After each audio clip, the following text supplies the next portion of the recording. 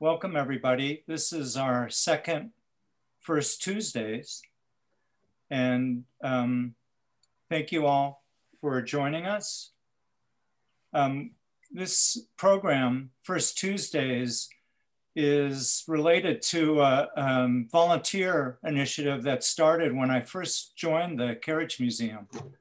We have a group of volunteers who are doing research into the history of industry and work life in Amesbury. And since, I guess it was, March 2016, we've met every month and had a meeting and talked about research. And we started to think that we would open up our meetings to invite experts and colleagues and scholars who are working on topics that we're interested in. And then we wanted to make that program open to the public.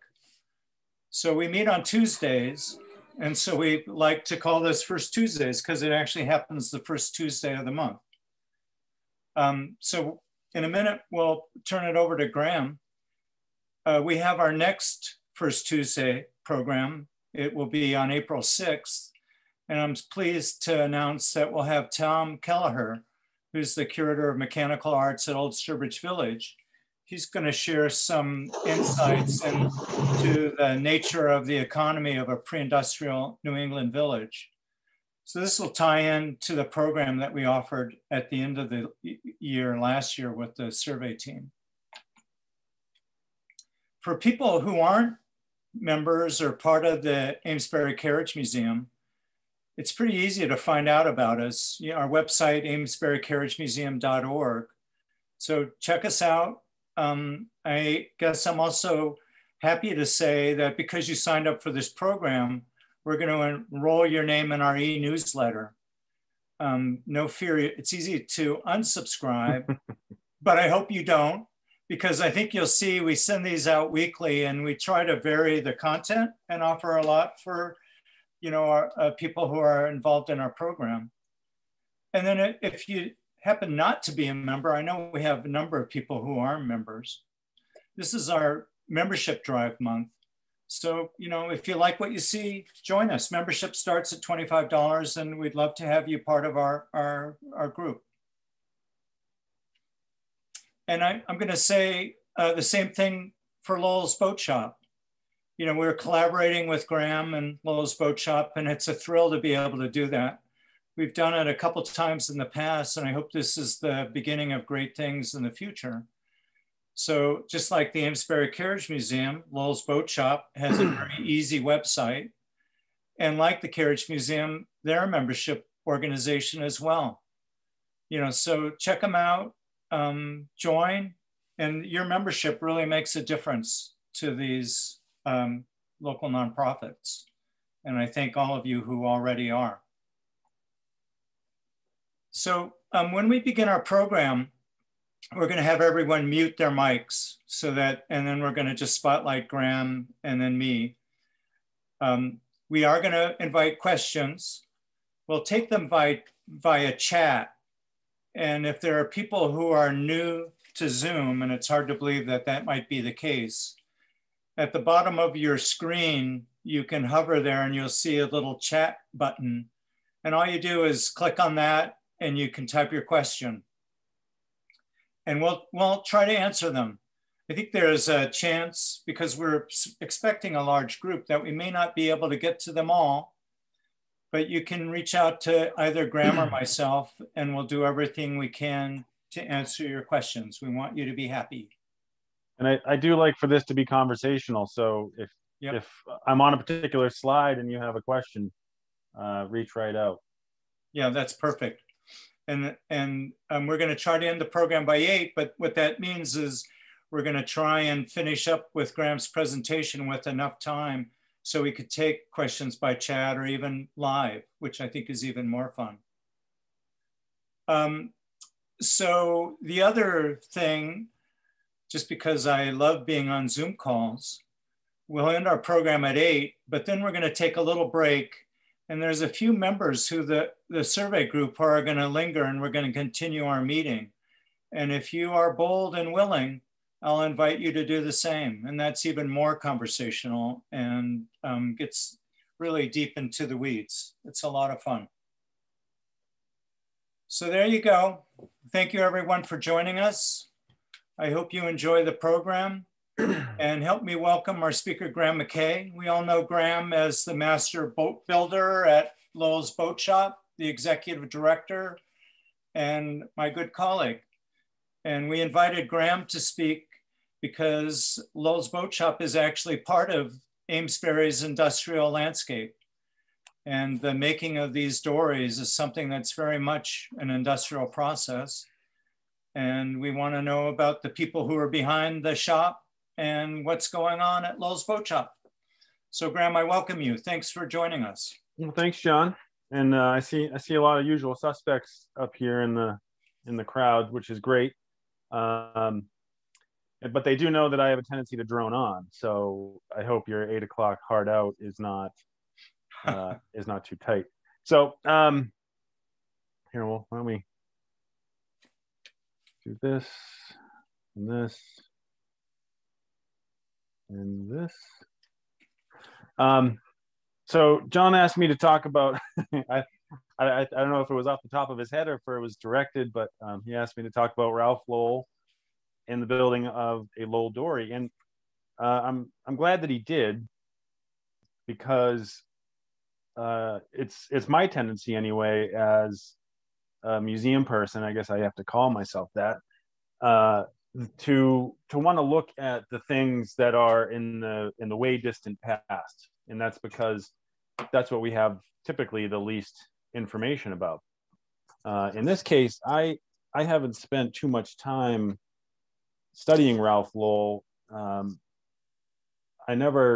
wouldn't say, I probably saw him once or twice. He died in 1995 when I was, I don't know, sophomore in high school, I guess. So I didn't have occasion to meet him. I would suspect that many of you out there on this Zoom call had that opportunity. And so not only is this an opportunity for me to talk to you about Ralph, but potentially a chance for you to share Ralph stories with us, because it is that history that we are trying to collect. And as much as you may think we have it all, there's a lot that is just in story that we don't necessarily have. So I do appreciate this opportunity to take a look at Ralph. Awesome. So Ralph was the 7th generation of Lowell's, and the final generation of Lowell's to own the shop. So this is the greatest conglomeration of Lowell's we have in a single photo. You've got old Hiram, as John Boy Noon likes to call him, Hiram and Fire'em. And then you've got Fred A, and then Fred E there on the left, also known as Tinky. And then Walter Lowell down there is the young boy. Walter Lowell is actually Ralph's father. And Walter had a pretty short stint at the boat shop. And so Walter, born in 1891, died in 1933 at the age, what is that? That's got to be 42, right? Yep. So he worked at the boat shop between World War I and the Great Depression. He went to MIT, so he had high hopes, just like me maybe. And then, but then he died of diphtheria in the 30s. And Fred, he didn't live long enough for Fred A or Tinky to pass the shop down to him. And so eventually Fred A had to pass it down to Ralph in 1942 when Ralph was only 22 years old. Wow. And that's Tinky there. And Tinky was known as a hard driver. So he brought the shop really to its preeminence of production. And it was said that there was no talking, no laughing, no sharing stories. It was all business. And the guys would sort of do a work slowdown in retaliation when Tinky had to go answer the mail every day. But he kept them working hard into, you worked a 9-hour day, no matter if there were 7 hours of daylight or 14 hours of daylight. And he brought electrical power to the shop. and really tried to update it and try to keep it an industrial space, I guess, John. Mm-hmm. And this is the earliest picture that we have of Ralph. I have to presume he's about 6 or 7 years old here. Sending Dories off on the train in downtown Amesbury. This is that spur line there that runs through on the rail trail now. Yep. And I think this is one of my favorite photos in this collection. And not only does it show a whole mess of Dories on a train, but that it shows young Ralph sitting there with his little hat and his boots, watching the train leave. It's the boy that, well, I would say the boy I wanted to be, but it's probably the boy that I was.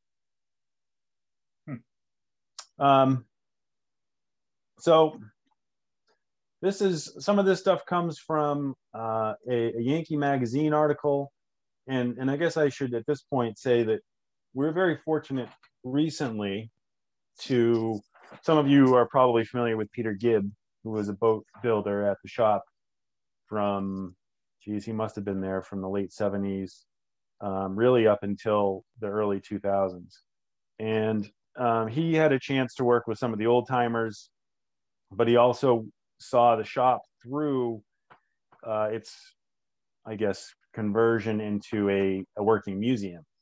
But he himself had a fantastic collection of photographs and articles and things that he had collected over the years. And we were just able to get that back into the shop. So again, great to have a chance to look at Ralph, because I guess it was a motivation for me to start to go through these piles of things that Peter Gibb had. So in that, I found this Yankee magazine article from 1961 that talks about, Ralph is speaking to the person writing the article, but he used to have to lug buckets from his great grandfather's place across the street, which was Hiram's house, right? And that's the house directly across the street from Lowell's, which was part of the property when they originally bought the property. Wow. And I can attest to this. Yes. There was a question that I think was in response to the photograph that you showed of the dories on the rail cars.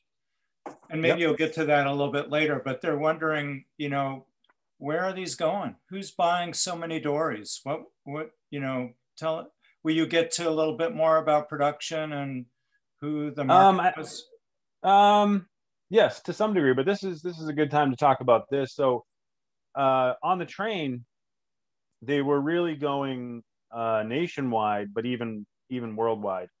I know that, and I don't know if this is that order, but there was an order of 40 or 50 dories that needed to go to Africa. I don't know what for, but really the thing you think about this as a fishing boat. You think about it as something that's very New England-y, but the reality is this was a production boat that you could buy essentially off the shelf. And it was cheap. So if you were in Africa and you needed a whole bunch of boats, for a construction project or whatever in the 20s or 30s, you could buy pretty inexpensively a bunch of Lowell's dories. These also, especially at this time, were headed to the West Coast in great numbers. They were used as lifeguards on the beaches out there. And this is a little too early, but the shop made scores of these for the Coast Guard and the Navy as well over the years. And so these could be going anywhere. They could even be going to just to Gloucester, because the Lowells maintained a warehouse in Gloucester as well, they would keep stock so that the fishing schooners could just swing by and buy a dozen on their way out. So the real answer is they could be going anywhere. And one of the things that actually ended up hurting business was a few things. related to the railroad. The railroad eventually disappeared, the spur line from Amesbury, but the B&M Railroad ceased doing small shipments. So you couldn't do less than a carload, and so you couldn't just send one dory from here to Kennebunkport or something like that, and that was tough on business. So again, Ralph's early years, he started as a young lad in the paint room, basically doing the crap jobs before he got a chance to do the better ones. But it seemed that he was fetching a lot of water. I assume for the men to drink, but I don't know. It doesn't seem too useful if it's frozen solid all day. And I put this in the other day as I was freezing in the shop, looking at trying to get the Keurig to work that was frozen solid. Wow. I had it next to the wood stove. So these days have not changed, and I'm quite happy that they have not changed, because I think that would take away some of the history and some of the ambiance. Yeah, for sure. So when Ralph was 15, they had the Great Flood, the flood of 36. Oh, right. And so his his grandfather Tinky said, "Don't bother moving any boats, because the shop's never flooded in its history." And that's what I tell Wright Flood Insurance every year when I give them $3,000 for the premium. Anyway, it kept rising and rising, and what eventually happened was that flood blew out all the windows on the river level of the shop. Wow. And they rebuilt them in their current state. If I finish early enough, which is unlikely, I can show you pictures of the shop prior to that. But there were big doors on the river end where you could take boats from the lower level of the paint room and push them right into the river. But the river at that time, too, in 1936, was far less clean than it is now. And so you can see it brought all kinds of horrible things, creosote, into the shop. And I have to imagine that a lot of that is still there. Wow. And a lot of times people ask me what the chutes are on the river side of the shop. There in the middle shop, there are these two chutes that go out, and those are actually at floor level. And you could sweep the floor right up the chute, right into the river. That's one of these things. The sawdust was dumped in the river in the summertime and saved for burning in the wood stove in the winter. Again, we just in the last year have a fully functioning fire suppression system for the first time, and it is a miracle that the place is still standing. Right. So this is said to be Ralph, and again, said to be, all you can really know is what's written on the back of the photograph, but it's at least a nice looking young lad in a nice Amesbury skiff, which is what that boat is, holding a nice fish. So I think Ralph, like a lot of us who grew up along the river, was a river rat, and it seems that he knew or was learning hard work as a young boy, basically from the earliest days, especially from Tinky, who was known as a hard driver. But he got a little bit of a reprieve when he got drafted. Had to go into the military. So one of our board members actually just found this for me the other day, again, because I haven't had much occasion to look at Ralph Lowell. And It's interesting to see that he had lived at 466 Main Street, which I'll show you in the next slide, but apparently at some point had moved to Purchase Street in Newburyport. And you can see his employer is Hiram Lowell and Son down there at the bottom. And he did end up in the Navy. And that's 466 Main Street right there. So if you look, obviously here's the boat shop. This is great grandfather's house. It's either this one or this one, I can't recall.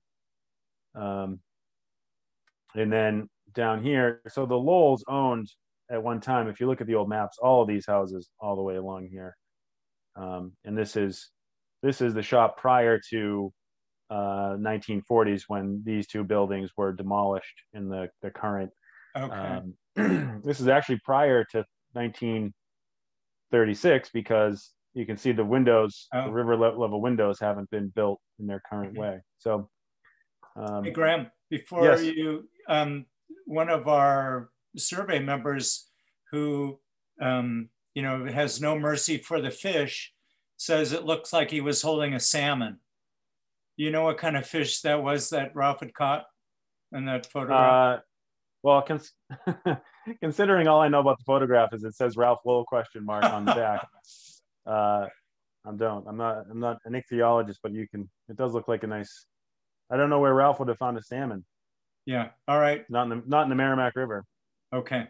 Yeah. This shop right here this is Pert Lowell and Company. If anyone knows Pert Lowell, they're over at Newbury now. And if someone wants to know an interesting origin story on Pert Lowell, ask me at the end, because I'll probably come up against time.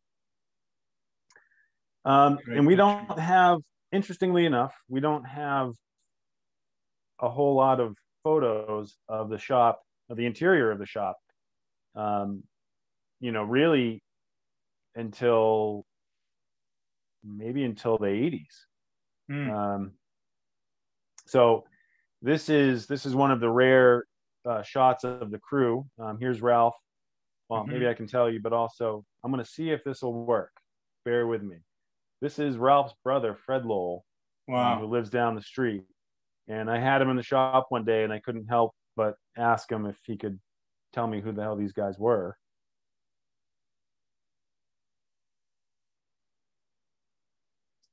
Sound. Can you hear it?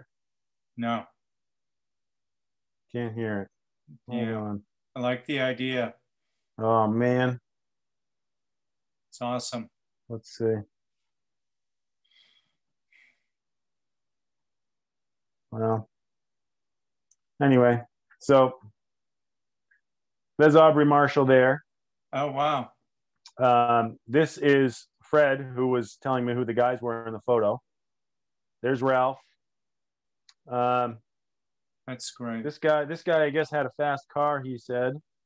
And there were, I can send anyone that video or maybe post it on the website. And then there's Buddy the dog, and Buddy was a victim of Main Street automobiles, unfortunately. But interesting, in the shop, you can see there's a boat underway. These are easels, which I'll get to a little bit later in the program here. But just a really great photograph of the guys. And you can see 1, 2, 3, 4, 5, 6, 7, 8, 9, 10, 11, 12, 13, 14, 15, 16, 17 or so guys. The shop, even in its heyday, didn't employ really any more than 15 or 20 guys at any one time. And so Ralph was faced, when he came back from the war, was faced with a changing marketplace.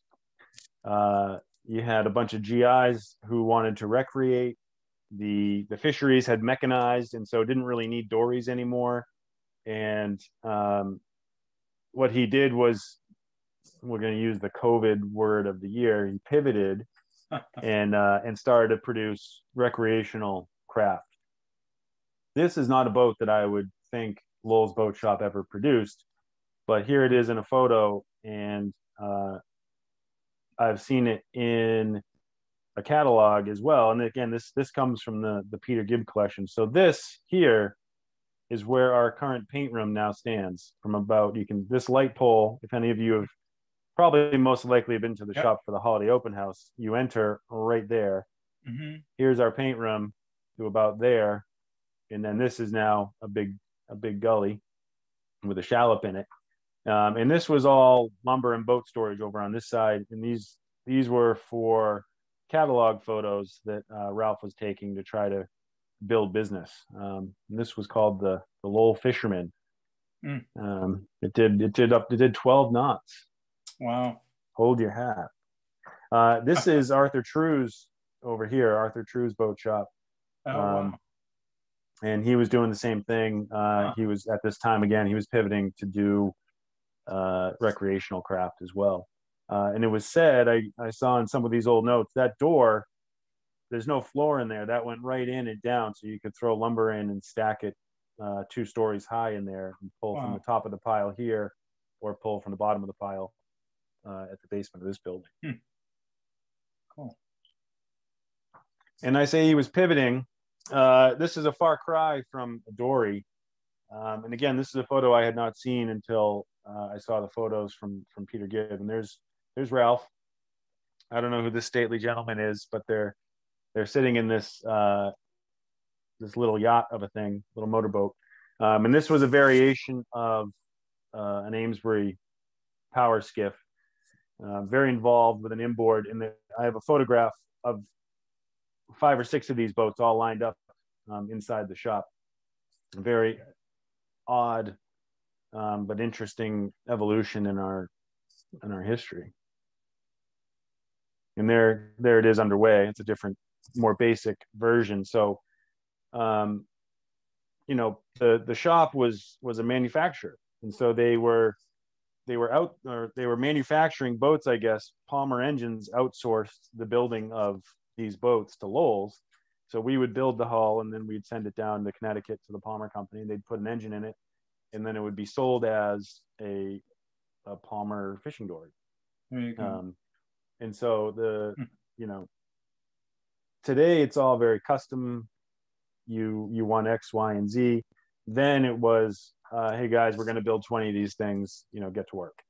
And I don't want to say there wasn't anything special about it, but there wasn't really a focus on craft necessarily. It was, all the boats were made from wood, and you knew how to build a boat, and so you just went to work and built a boat. Yep, that's correct. And then as the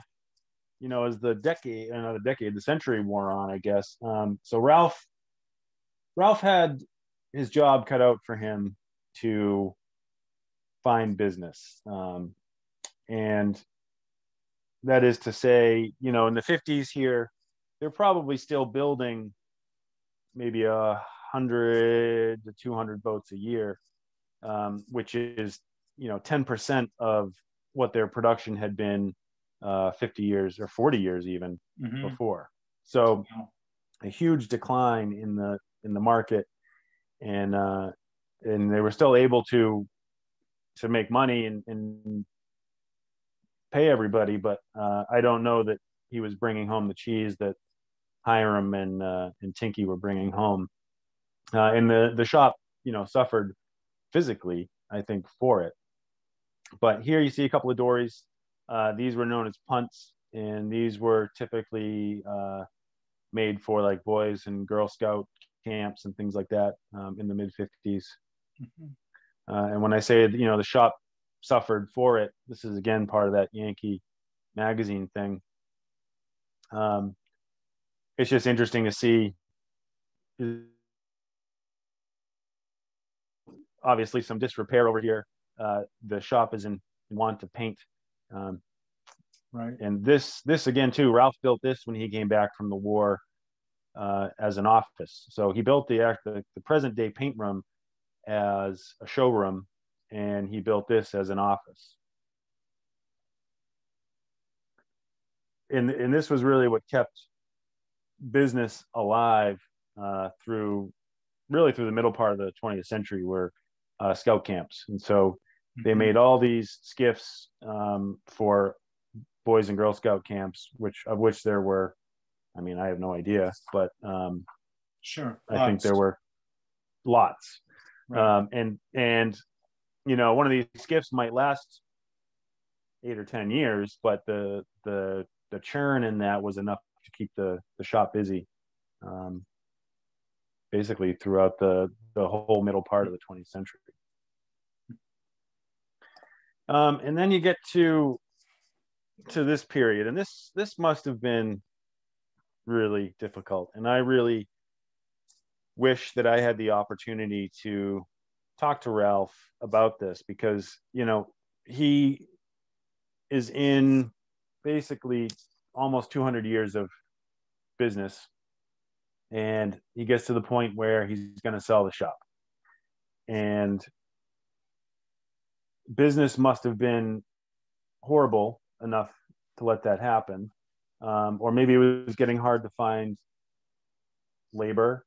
Maybe it was getting to be too much to manage. I don't know. But in 1975-76, Ralph sold the shop to the Odells. Here, Jim Odell in front of the shop about that time. And you can see it needs a little bit of help. Here is Ralph Lowell building boats up at Strawberry Bank up in Portsmouth, right, with Aubrey Marshall. So what happened was the Odells bought the business from Ralph, and then Ralph sold or gave or whatever all of the contents, meaning the benches, the tools, the patterns, all that stuff, to Strawberry Bank. So when the Odells came, I think they walked in and there was Fred Tarbox in a chair with a pipe saying, what do you want to do? And Ralph went up to Strawberry Bank with all this stuff and started to build boats and compete with the Odells in the late 70s and in the early 80s, which was an interesting back and forth. And I can't imagine that relationship wasn't anything but frosty after that. But Ralph went up there and was doing it, and he took Aubrey Marshall again, who had been working at the boat shop since 1923, and who was left behind was Fred Tarbox, who had, I believe, learned from Aubrey Marshall, but had been there for not since 1923, but I think certainly since before bombs were falling on Pearl Harbor. And he was the connection that allowed the Odells to continue building boats there. Here's Ralph, and there's Jim Odell in the shop. I have to imagine sometime in the mid 80s. And I think things got patched up. And again, I'm pasting this together from things that I either know or think I know, but either Strawberry Bank got tired of Ralph or Ralph didn't show up. And anyway, it didn't work out up there, and he started to come back around at Lowell's, but none of the patterns or nothing was there to build with. And so I've got a lot of correspondence with Jim Odell and Ralph to Strawberry Bank, trying to get access to the patterns to trace them so that they can use them to build boats again at Lowell's. And it's just an interesting, back and forth. But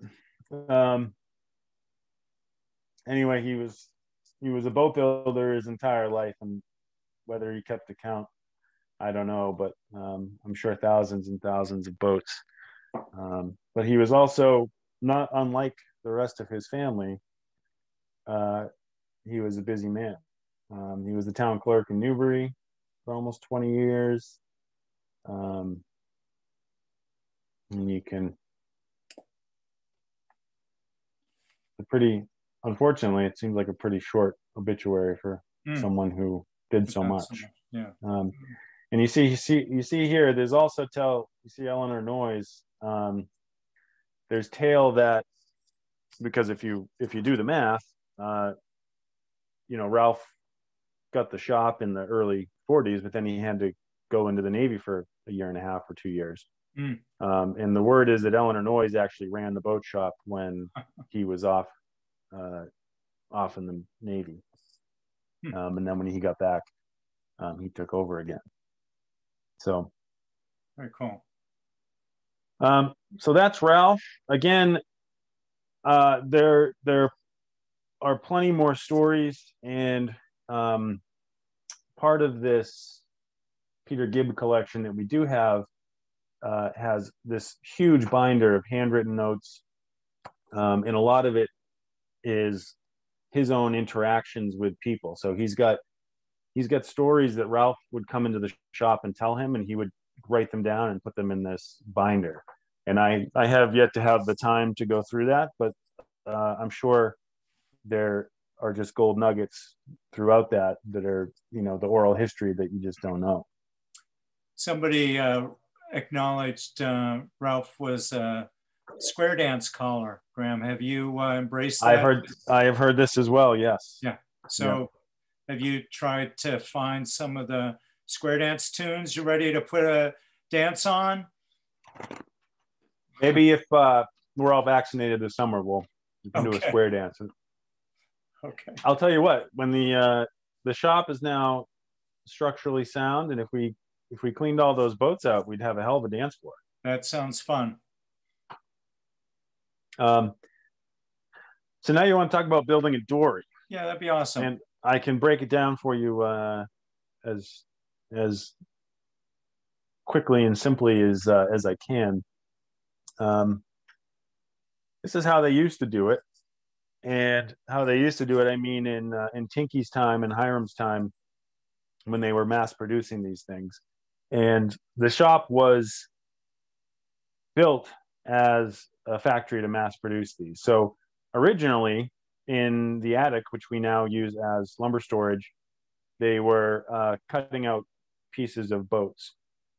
And again, I thought I had put this in there, but Ralph was a busy boy, and he was a businessman, and he had a lot of fingers in a lot of pots. And one of the things that I guess they did when business was slow is they made Adirondack chairs, which were sold at Jordan Marsh, and those are made in the attic.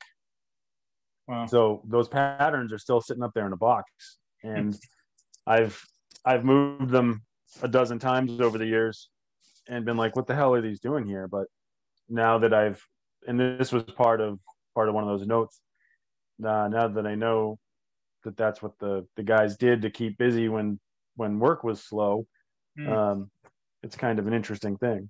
And, you know, I mean, who here ever shopped at a Jordan Marsh? How long's that been gone? 30 years, 35 years? Yeah, right. So anyway, in the dory days up here, the wood storage was in the other ancillary buildings. They would cut out frames and stems and bottoms, and all that would happen up here. And then the assembly floor, which is the road level, they would take a bottom, they would nail on the frames and the stem and the transom, and give you a skillet, and the boat would come to the middle part of the room where they'd get planked up. And then toward the back, they'd get rails and all that kind of stuff. And then they'd head down, and usually down here, they'd get seats and any extras, and then into the paint room for paint. And once they'd been painted, they would dry for a day or two and then get stuck in this building over here to dry further and await shipment out. In the early days, Tinky was said to have rowed strings of dories to Gloucester. As you saw later on, these went out by truck and train, but there was a lot of boats leaving this part of the river.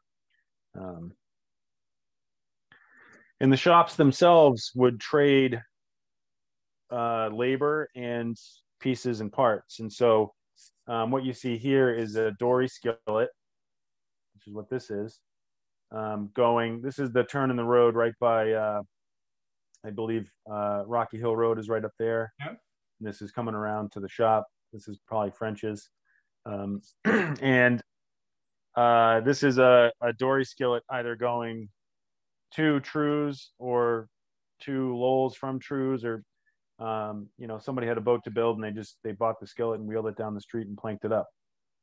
And that's the way things went in those days. I think eventually in the early part of the 20th century, a lot of these pieces and parts were made in the downtown carriage factories, and then sold to the shops on the river, because you couldn't possibly, Lowell's in 1911 building more than 2,000 boats. You can't possibly build 7 boats a day, starting from scratch. You can't physically have that much boat in the shop at one time.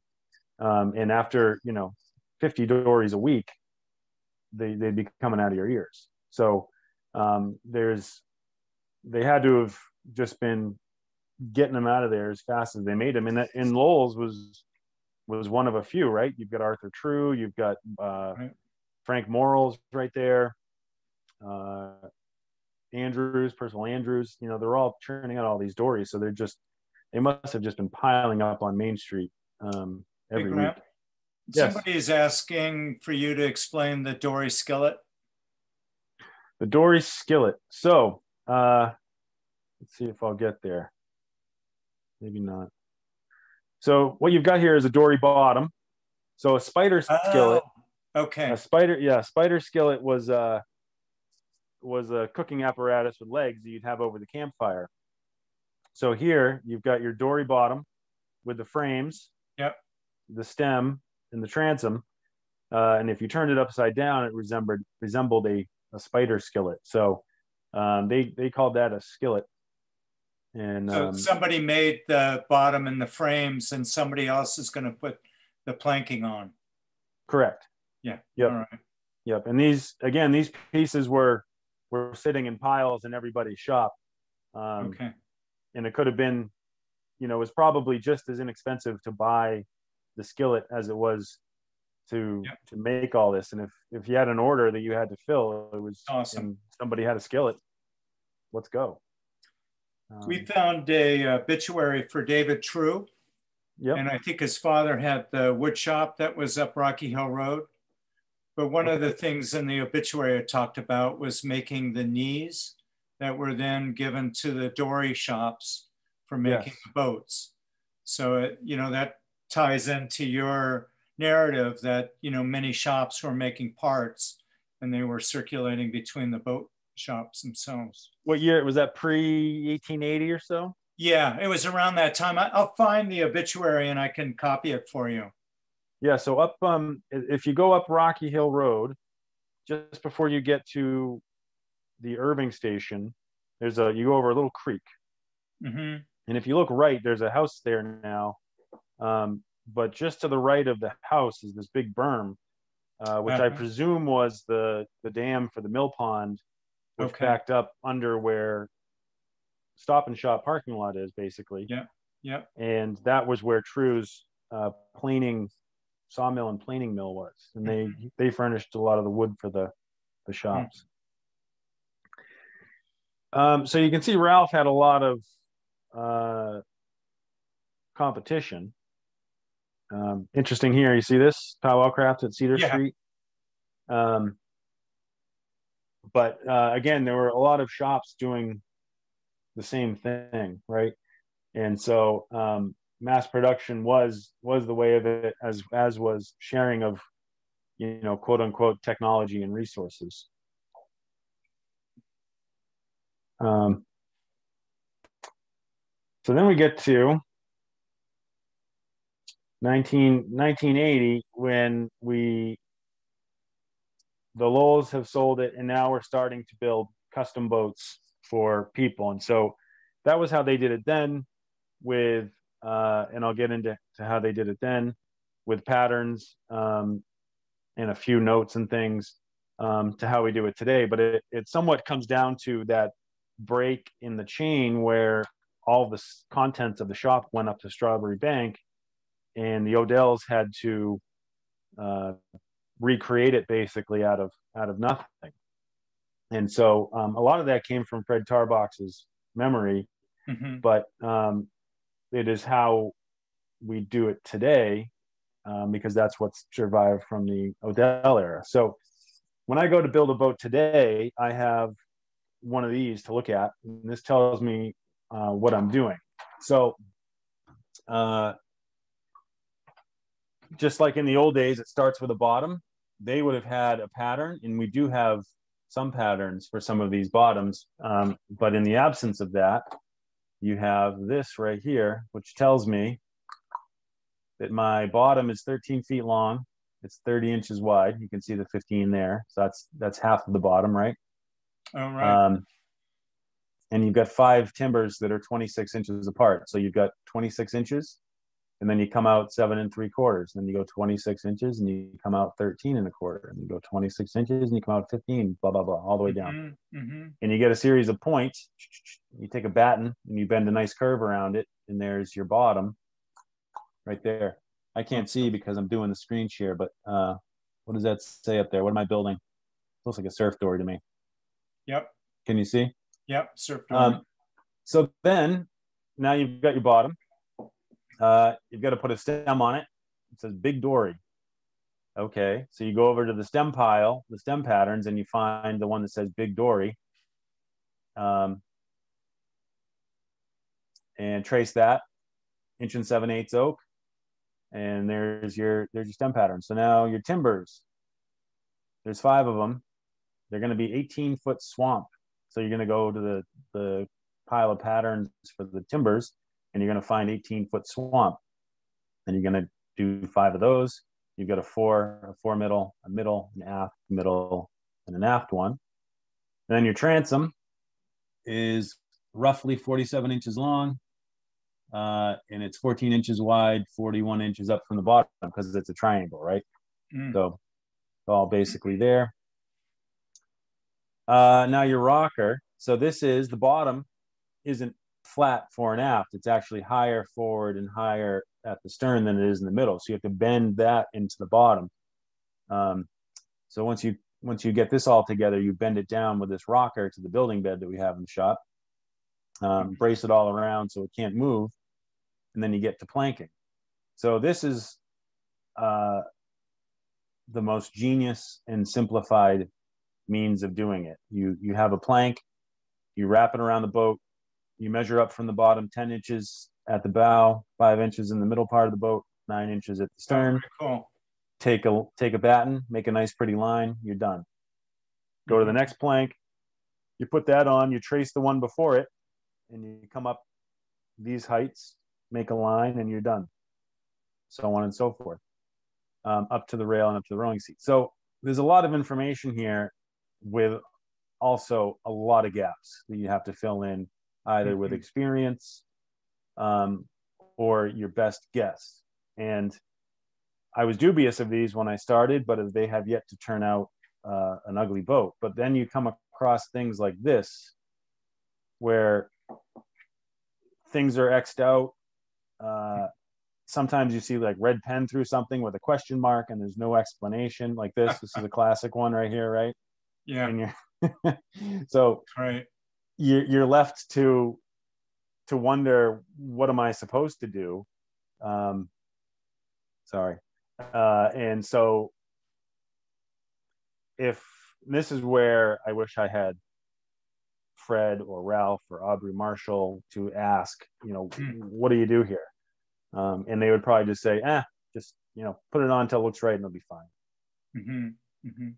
But then there are these things, and this is actually kind of gold, because, bank stories themselves are the bread and butter of the shop and pretty simple, but because of that, we don't have a lot of information on them, because they were largely built with patterns and little personal patterns that the boat builders themselves would have.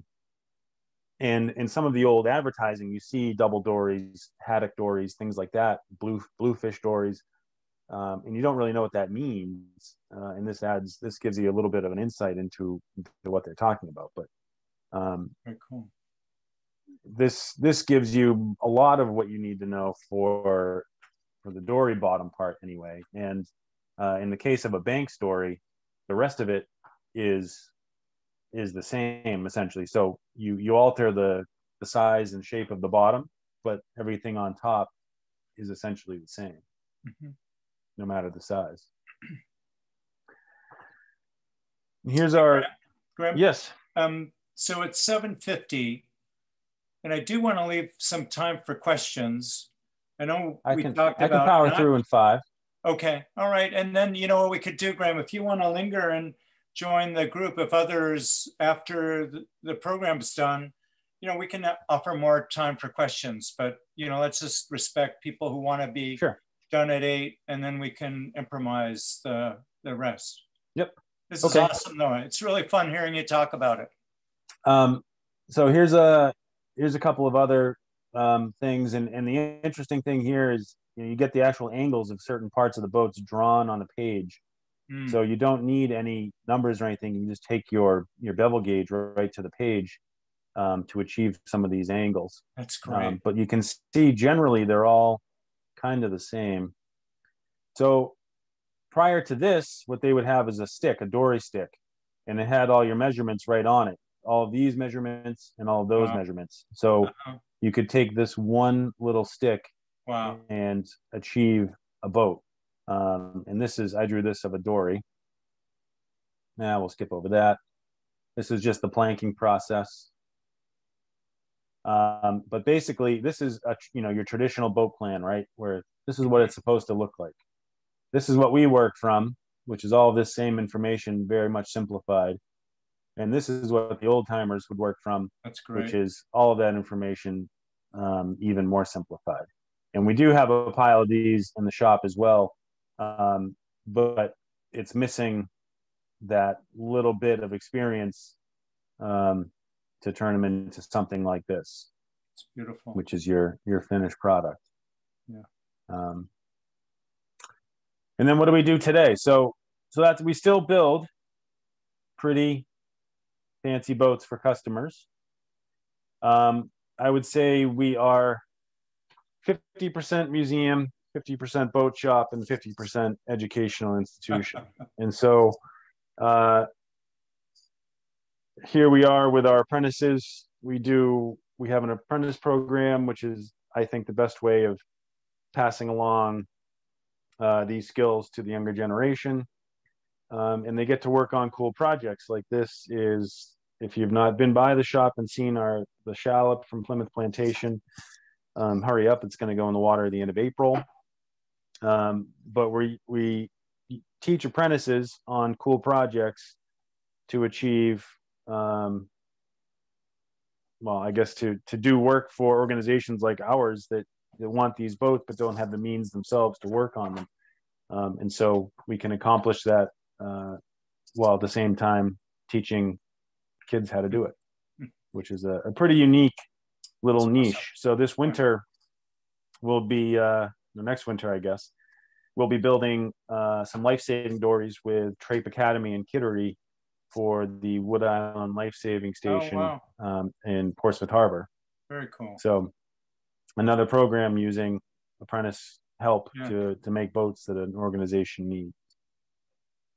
There you go, John. You are awesome. I hit the post. I hit the post. You did. High five for you, Graham. Hey, that was really wonderful. I appreciate the shop even more. So let's open up. If there's any questions, you can type them in the chat. I'll get you started, Pam. Why don't you just unmute everybody? Okay. Well, can we do that? Meryl, do you know how to do it? We'll just shout over. Hi, Heidi. Hi. People have to unmute themselves. Okay. And Graham, if you can take your image off, we can go back to seeing everybody. Yay. How's that? That's awesome. So, Pam, you have a question. You want to ask your question, Pam? Yes.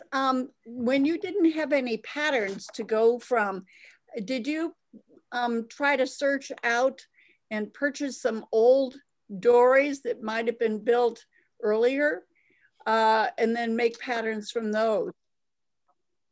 That was before my time, so I don't know, but I'm told that Fred Tarbox drew some patterns from memory, but I have to also presume that there were enough of these boats around that they could have just done that, and I would assume that they did. Mm-hmm. And it's an easy enough thing to do. I've got a guy came into the shop as I was leaving tonight, actually, with there was a guy in Seabrook named Butler who made Amesbury skiffs of a sort a little bit different, and he's got some, and I can take that boat, make patterns from it, make one of those sheets that I showed you in about an hour and be able to build that boat in the future. So that'll probably happen this summer. But I have to presume that the Odells had to get creative like that to build some boats. They also came up with some newer designs, some different designs. Could I say something about that? Oh, is that Ed? Ed, yeah. Oh, Ed, you talk all day. You know much more about this than I do. Well, I'm not too sure how much I know about it, but when Jim bought the shop, he was in the process of actually buying it. And we were up at Strawberry Bank, Susan and I forget who else, just going through Strawberry Bank, and we saw all this stuff about Lowell's Boat Shop. It was now, and we said, wait a minute. That's your island guy. So we went back to the lawyer and said, hey, we got a problem here. And I think that it was settled somehow, because the relationship between Jim and Ralph, as you know, it continued right on through. And I didn't see any great recriminations. So it was somehow resolved. I wasn't involved in it on a daily basis. It was a weekend thing with me at that time. Well, again, I was barely breached at that point, so I don't. Right. I don't really know. But it was a bit of a surprise. But Ed, those are the things. Those are the histories that if you put down, either written or, talk to your phone for a half an hour. Those are the things that we need to get now. Okay, I'll get together with Susan and Mac and George, and we'll talk about it. But listening to this, I am currently the authority other than you, and this is what I know. So, I would love to know more. Sure. No, I'll talk to Susan and to Mac and George and the. We can't do anything else, right? Right. The Peter Gibbs stuff must be great because Peter was there for a long time. Yeah. A graduate of Brown University working there. And a lot of smarties. There's a lot of stuff there a lot of photos that I have not seen. There's a lot of great stuff. So that's great. I'm very excited. Hey, there was one more question that came in, and somebody was wondering about painting the dories. Was that an option, or did it just come in a standard color and that's what you got?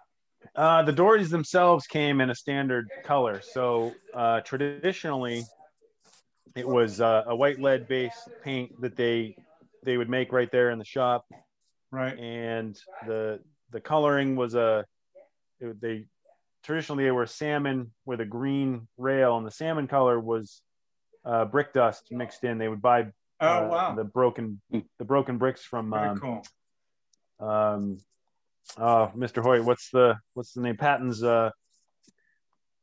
Brickyard right there down in the hollow. Yep. And they would crush them up and make fine dust, and they would mix that into the paint. Oh, that'd be and then